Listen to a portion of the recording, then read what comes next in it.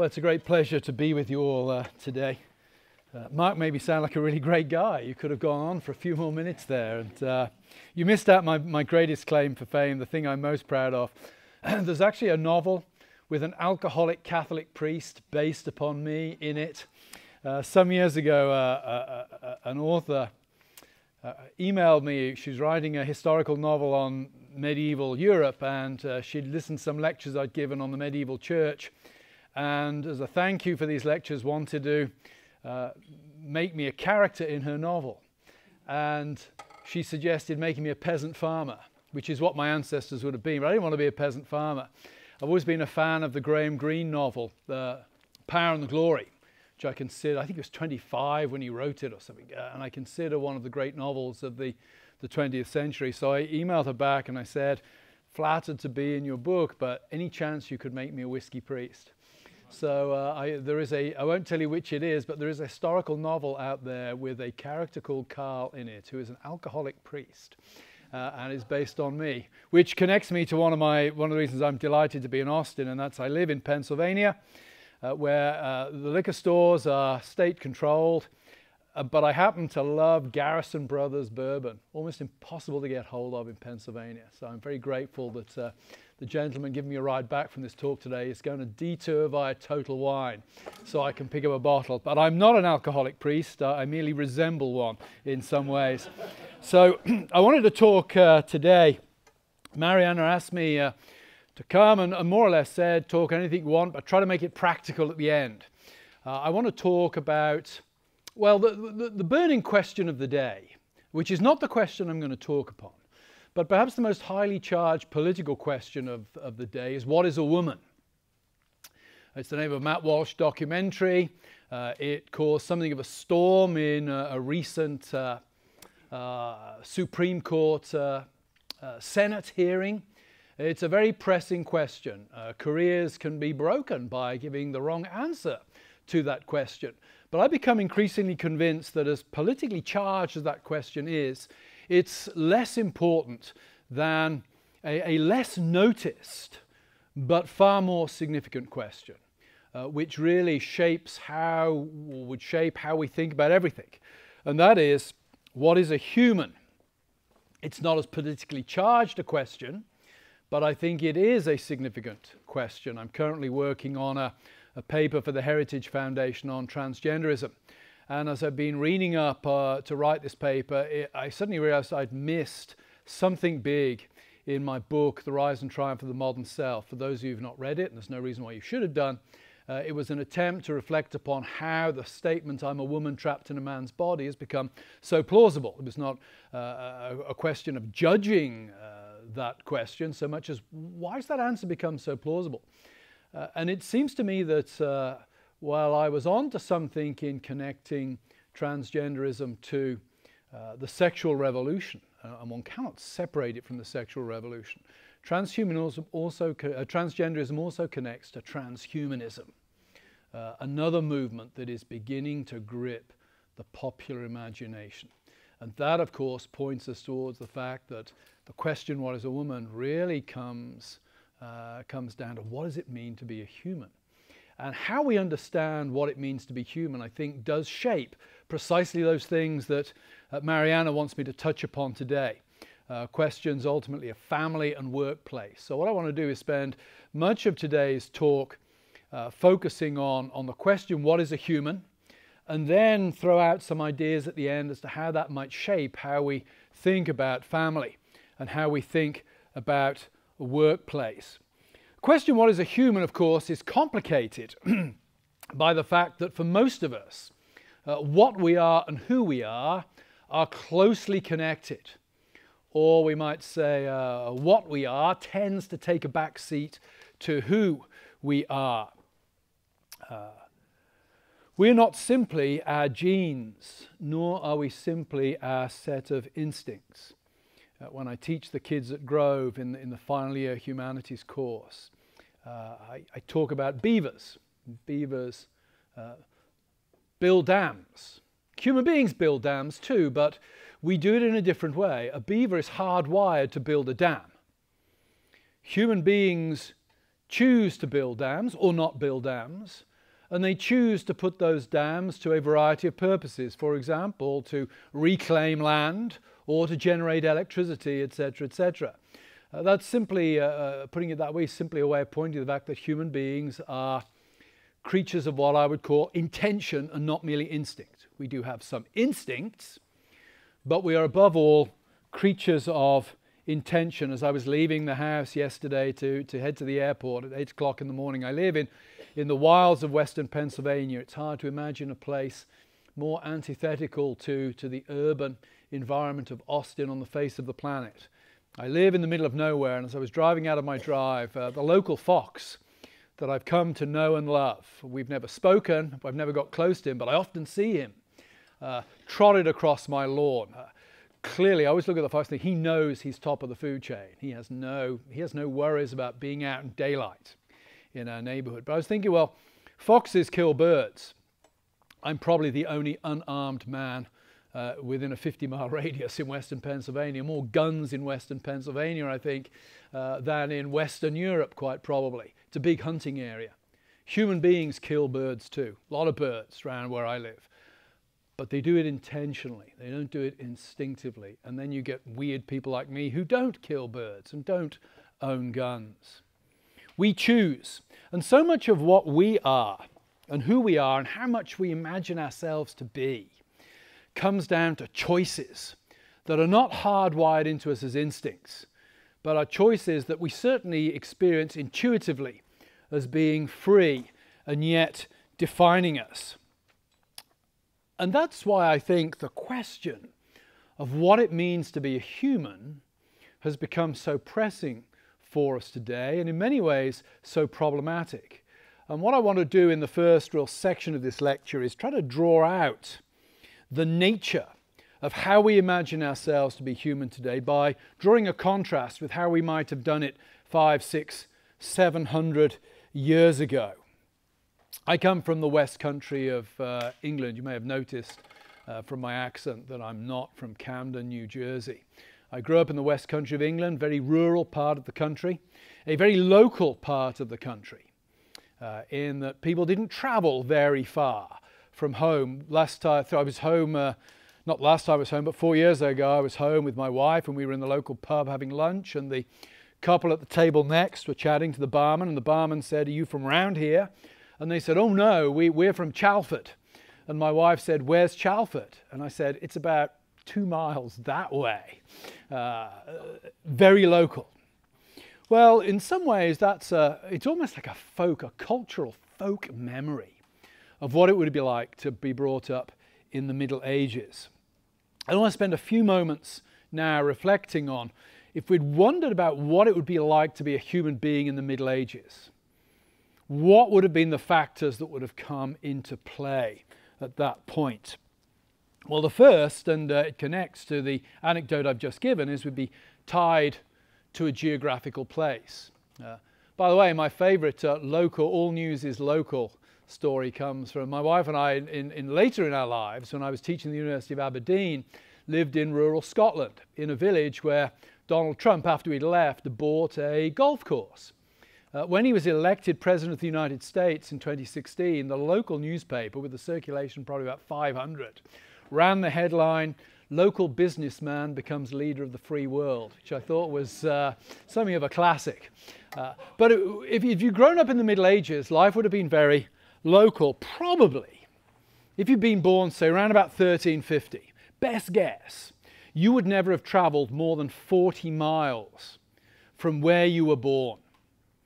You would have been baptized, married, and buried in the same church, the same churchyard.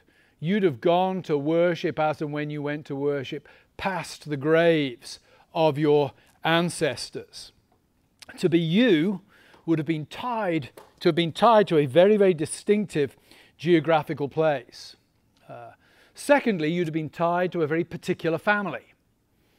My wife comes from the island of Lewis. Anybody know where the island of Lewis is?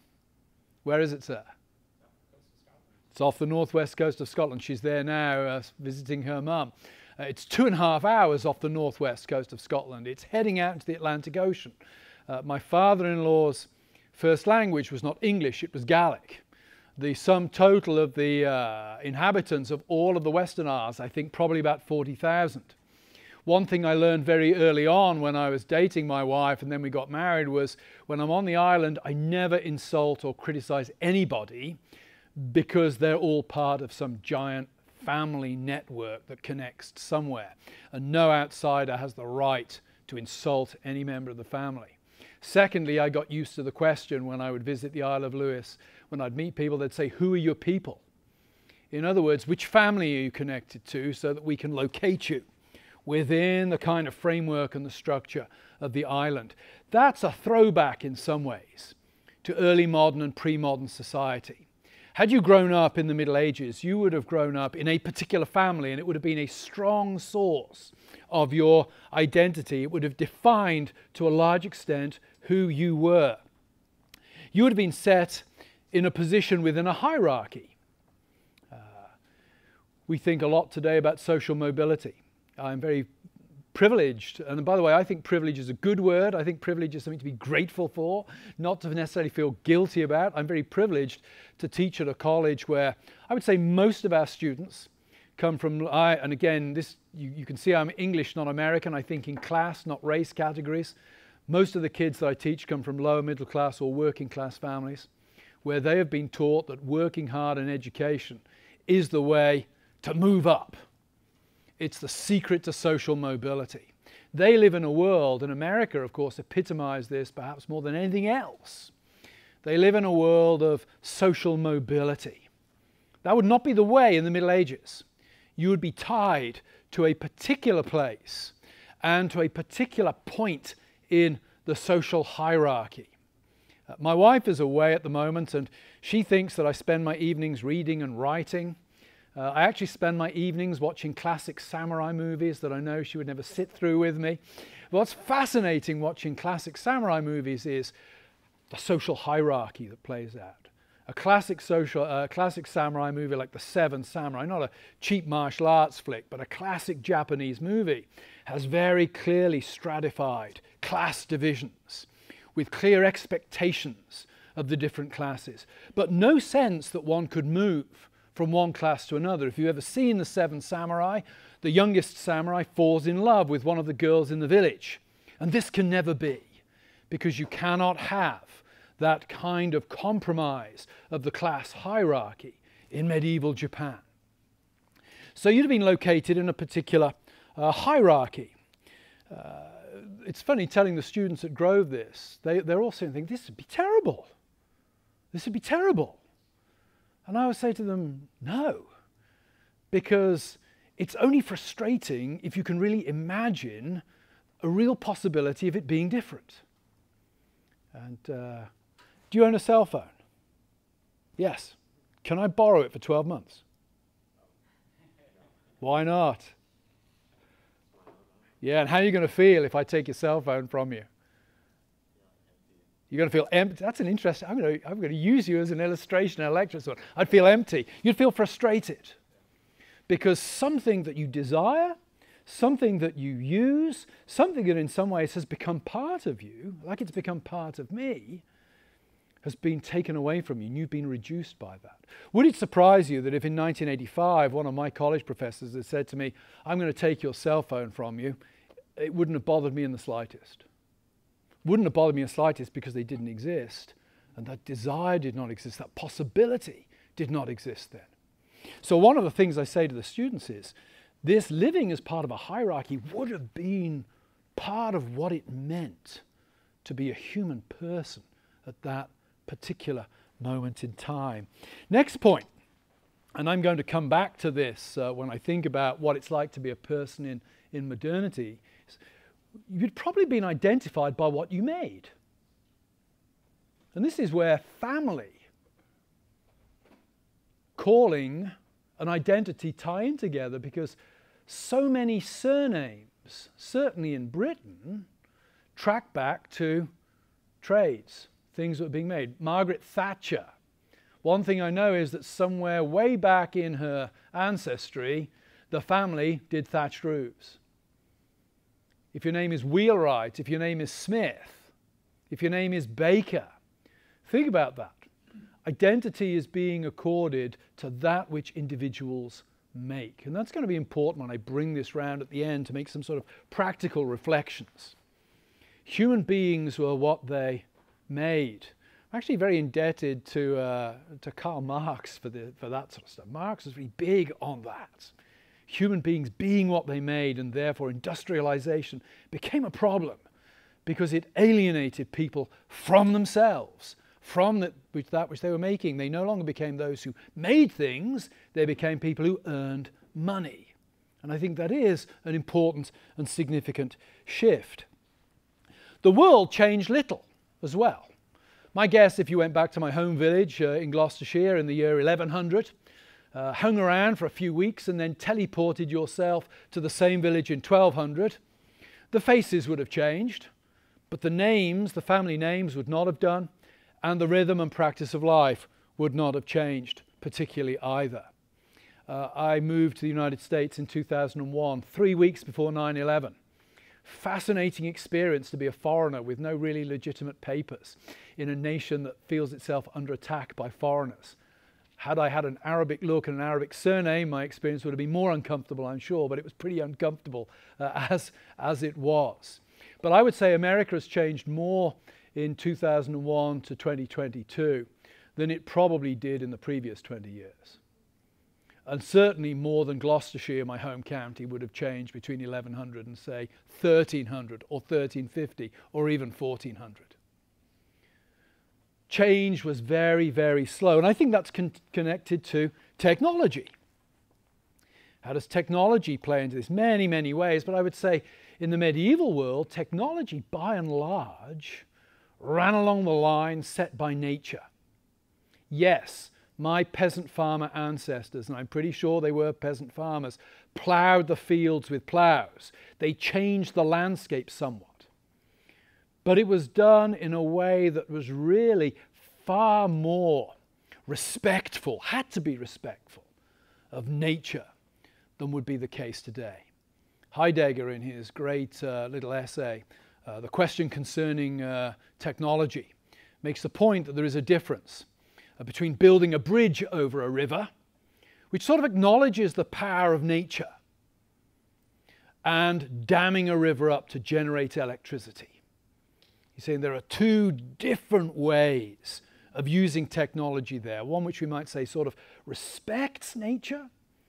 The other one seeks to subdue nature and make it fit for another purpose entirely.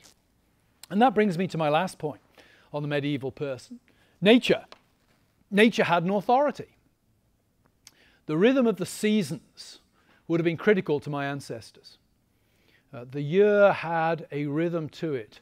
Time, we might say, had a rhythm and a structure that was important. My ancestors could not sow their crops in the fall and expect to harvest those crops in the winter. They had to sow their crops in the spring, wait throughout the summer, then harvest them in the fall in order to batten down the hatches for the winter that would come in. The seasons had an authority. It always strikes me, and I am a Protestant, but it always strikes me as fascinating that the Zurich Reformation, I'm giving a lecture on this in Grove on Saturday, the Zurich Reformation, which is the Reformed wing of the Reformation as opposed to the Lutheran wing, begins not with the nailing of 95 Theses on a church door in Wittenberg, a medieval university monk professor calling for a medieval debate on a medieval practice, i.e. indulgences. It begins with the printer breaking the Lenten fast by cooking sausages. Students always laugh when they think, so the Reformation began with the cooking of sausages. Yes, but look at the significance. Time is being transformed there. The old rhythm of the year no longer fits the rising technologies in the new economy. Time is changing. The workday is changing to something that can be much more regular. Time is losing its annual rhythm and becoming more of a weekly thing. You can't talk about that today, but I would say with the speed of technology today, even the weekly rhythm is disappearing. My son worked as a consultant for Deloitte for some years, and he had to give it up. The 70, 80-hour work weeks were killing him. I always get annoyed when my academic colleagues complain about their working conditions. I'm thinking, man, you should talk to my sons about some of the working conditions they've had. But my son gave up because guess what? He not only had to put in a long day, 8 to 8 in the office, he had to be on call at 3 a.m. in the morning in case his Japanese clients needed to consult with him about their investments. Time has been completely transformed for us. So, if we go back to the Middle Ages then, how does all this tie in with identity? I would say identity in the Middle Ages is very easy. Identity comes from place, family, calling, time, rhythm of the seasons. And all of these things are things over which you have no power whatsoever. They're given to you. And your task is to fit in with them. You are dependent upon external authorities, and external authorities have a powerful, powerful grip over your imagination.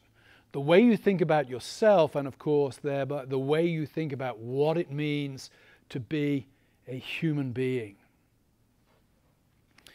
Brings me then to the modern age. Okay, let's think about the modern age. First of all, I think one of the things that characterizes the modern age more than anything else is choice. And America, I think, is the land of choice more than anything else. I remember when we moved here in 2001, going to the supermarket, and you know, Britain, 5th, 6th biggest economy in the world, it's a pretty consumerist economy. But I remember going into the average American supermarket and not being able to believe the choice of stuff that you had. And I taught students from sub-Saharan Africa. I have no idea how they handled the choice that one gets, even of painkillers that you can buy over the counter in North America. Well, that's a trivial example of choice, but think about how choice affects those other things I've talked about. Choice of place. We now choose where we live. To talk to a medieval about who are you, you would almost certainly have got an answer that located them somewhere in space. We have a little folk memory of this in Gloucestershire. It's a small county and there's a river runs right through the middle of it. I come from the east side of the river. We don't like the folk who come from the west side of the river. They live about 10 miles away, but we don't like them. They're a bit too close to Wales.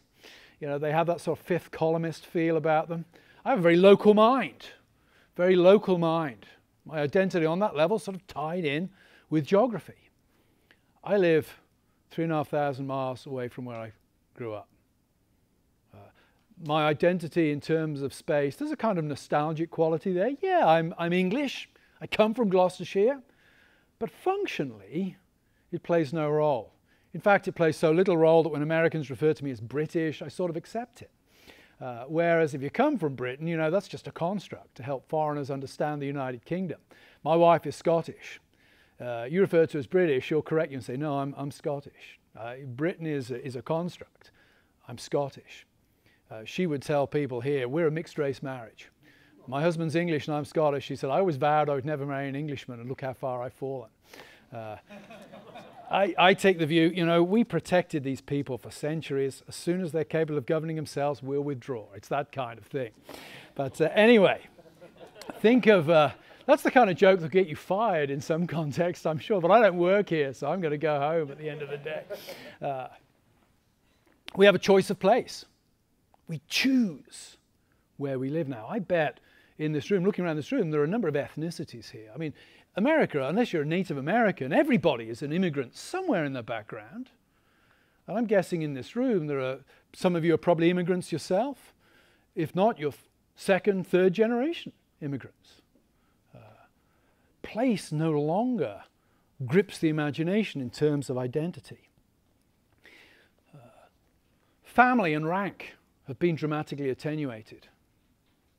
Not only legally, I think the rise of no-fault divorce. My view is the rise of no-fault divorce was the moment marriage was redefined in America. I won't say gay marriage is a sideshow, but I would say gay marriage is not as culturally significant as no-fault divorce by any stretch of the imagination.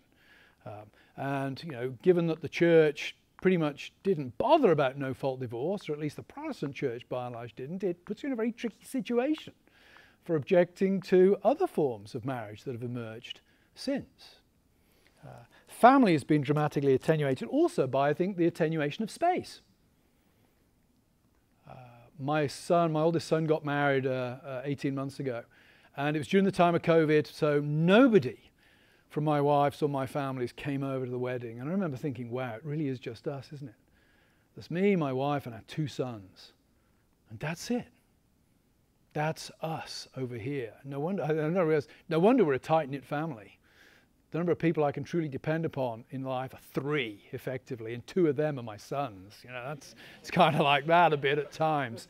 You know, when your son phones and asks to speak to his mum first, you know there's going to be an ask for money involved somewhere down the line, because mum's the soft touch and they're going to get to you through her.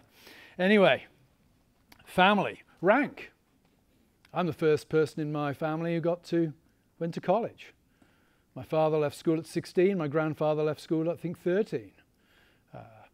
My family epitomizes the possibility for social mobility, if you like, within modern culture. Would not have happened if I'd been born 600-700 years ago. I would have been a peasant farmer.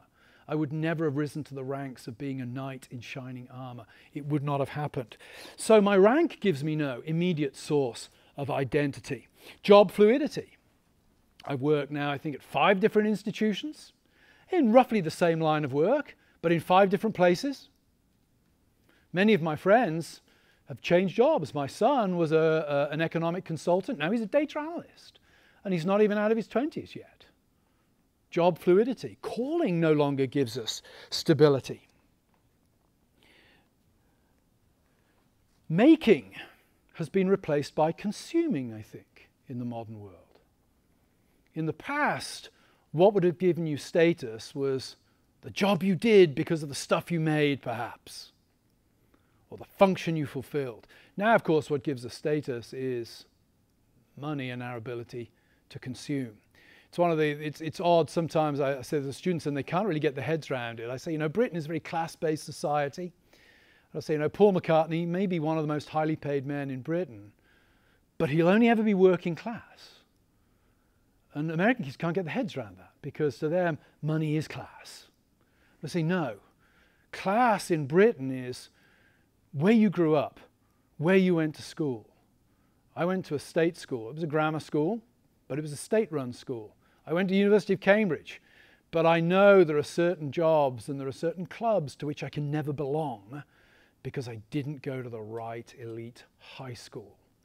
Class is different, but in America, it's not so much that money.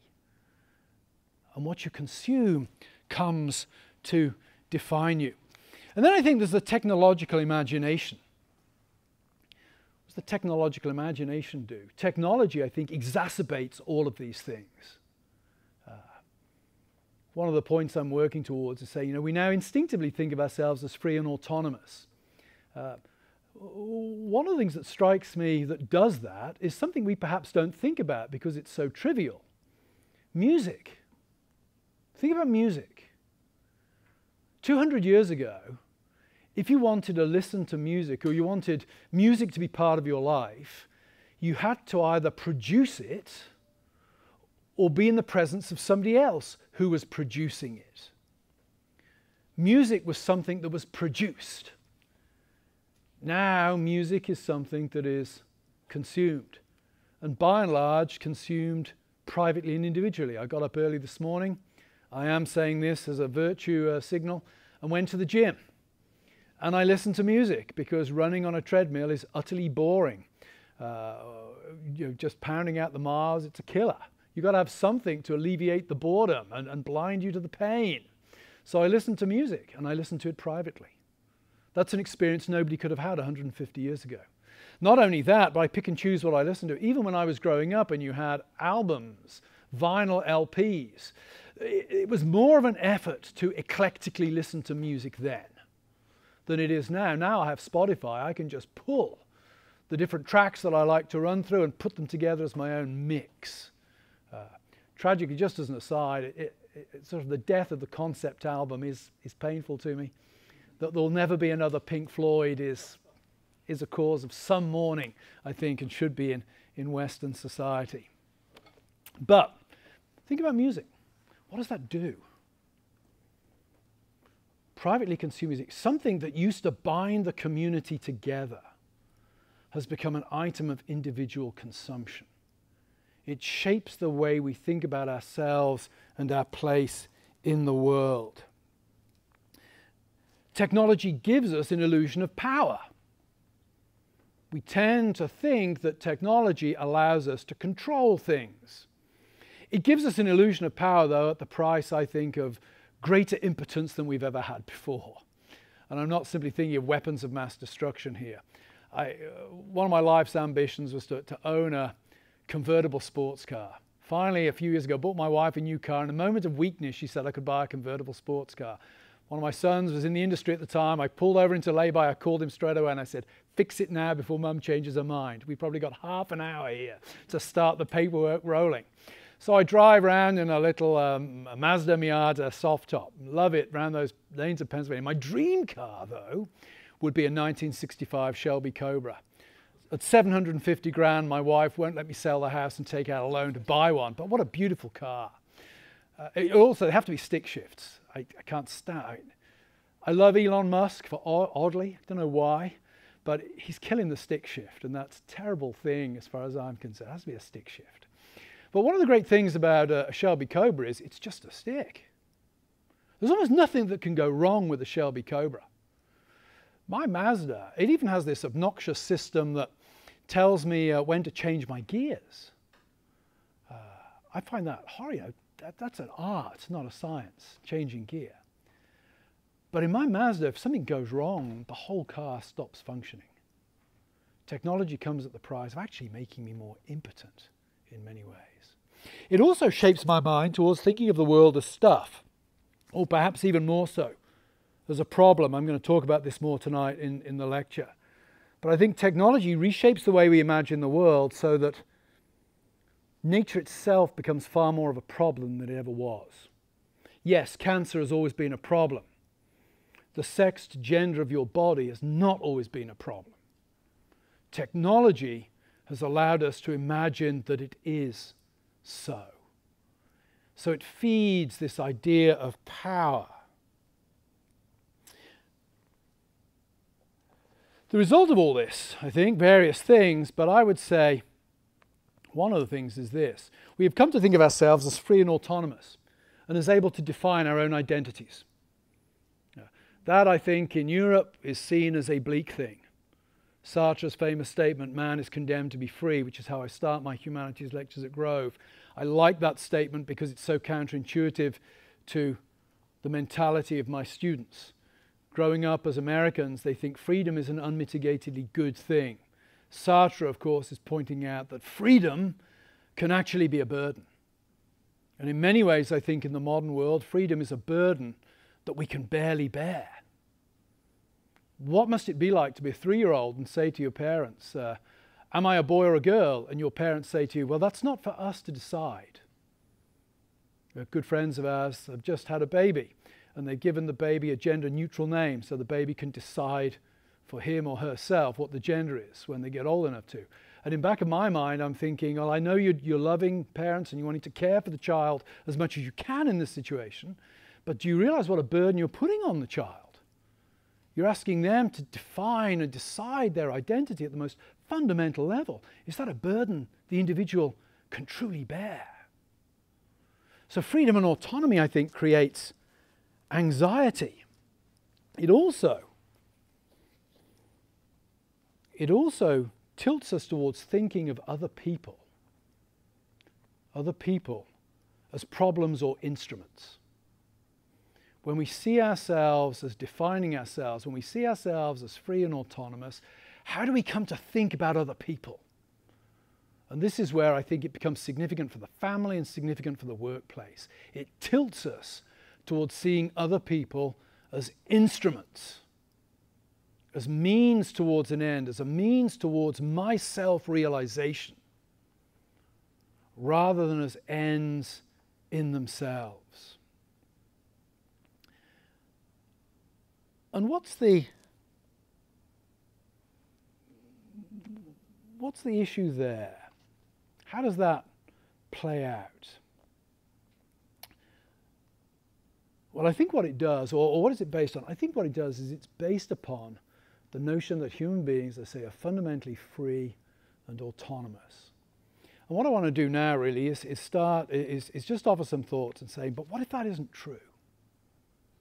How would that reshape how we think about ourselves in the world, how we think about ourselves in relation to our families, and how we think about ourselves in the workplace? Well, the first thing I would say about it is this. It's obviously not true. It is obviously not true, even though we all tend to believe it. If the history of humanity teaches us anything, one of the things it teaches us is this. Just because an idea is wrong and patently false does not mean that a lot of people won't believe it and attempt to build their lives and build society on the basis of it. Think of Nazi Germany. For another project I'm working on, I sat through The Triumph of the Will the other night, Leni Riefenstahl's famous film of the 1934 Nuremberg rallies. It is a stunning piece of cinema. And it is very disturbing, though perhaps not disturbing for the reasons you might think. What most disturbed me about it was, wow, this is like every political pitch I see being made today. The anti-Semitism is disturbing. The aesthetics have been adopted wholesale, I think, by contemporary political culture. But that film gripped the German imagination. It reinforced commitment to an ideology that I would say is patently false. That Jews are not human beings. That Jews are the equivalent of a bacillus or a contagion to be wiped out. Patently false. Well, autonomy also is a false ideology as well. I was giving a lecture a couple of weeks ago. My oldest son and his she was about 3 months old at the time. My granddaughter was there, and I told my son, stand up and show the audience Emily, and he stood up and showed it to her. Partly it was me wanting to show off my granddaughter. Partly I wanted to make a point. I asked the audience, so is my granddaughter born free? To which the obvious answer was no. If my son abandons her in the woods tonight, she's dead within 36 hours. She's dead within 36 hours. Human beings are not born free. Human beings, I would suggest, contrary to what the modern world is telling us through its mobility, through its collapsing of time, through its technological revolution, through the way it provides us with music. Human beings are not autonomous. We are always defined by relationships of dependency and obligation. And we know that by instinct. Intentions, we do know that instinctively. Two examples, one a thought experiment and one actually drawn from an interview. Peter Singer, the great ethicist, Princeton ethicist, radical Princeton ethicist, pro-abortion, pro-infanticide, pro-euthanasia, and unabashedly so. I'll give him credit for being consistent and honest. When his mother was ill with Alzheimer's disease, he helped care for her. I found an interview with him online where somebody asked him, the interviewer asked him, wasn't it rather inconsistent for you to care for your mother? And Singer, in an unguarded moment, gave a beautiful answer. It's truly a beautiful answer. He says, yes, I guess it's different when it's your own mother. It's a stunning insight. You bet it's different when it's your own mother because there's a natural tie there that you may not be able to articulate. You may not be able to put it into a test tube and analyze it, but it's nonetheless real. Secondly, imagine a scenario. I don't think this has ever happened, but you can imagine Robert George, the famous pro-life professor from Princeton, walking down Witherspoon Street late one night, chatting away with Peter Singer. Perhaps an unlikely scenario, but let's say it takes place. They walk down the street and they hear a baby crying. And they look across, and there in one of the shop door fronts, there's a baby in a cradle crying. I bet the two of them do not disagree on what is to be done. I don't think Robert George is going to say, we need to call the police and get this baby somewhere safe. And Peter Singer is going to say, no, it's not really a human person. It may have life, but it's not a person. It has no concept of the future. We can just let it die. He's not going to do that. Instinctively and intuitively, the two of them are going to want to get that child safe, get them to care. So all this is to say, I think the modern philosophy of autonomy flies in the face of what it actually means to be human. There are natural instincts there. How does that play out in family and workplace? Well, I would suggest a number of things. We need to think about family and workplace in a way that reflects the fact that human beings exist in a network of natural dependencies and obligations.